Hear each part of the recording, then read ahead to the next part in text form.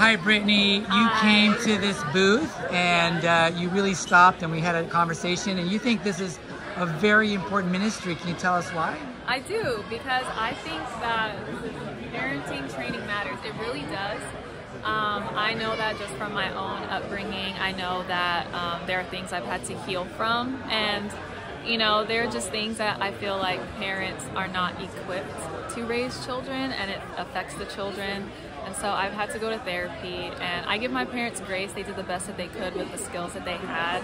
But I also learned through healing that, you know, there's such thing as generational wounds. And so I was wounded because of the way my family parented me, but they're wounded because of how their parents raised them. And so it's just this constant cycle, and at some point it needs to end. I think having a ministry like this is so important to be able to just give parents the skills to, because sometimes we think that setting a kid up for success means, you know, making sure they have the best job and all the money and savings. But you also have to give them that sense of self-worth and that appreciation and that love. And I think that is what has the most power of all, and that connection, because that's what we're built for. And then when they have that, they're able to go out into the world and actually care about people and connect with them, make a difference in their lives.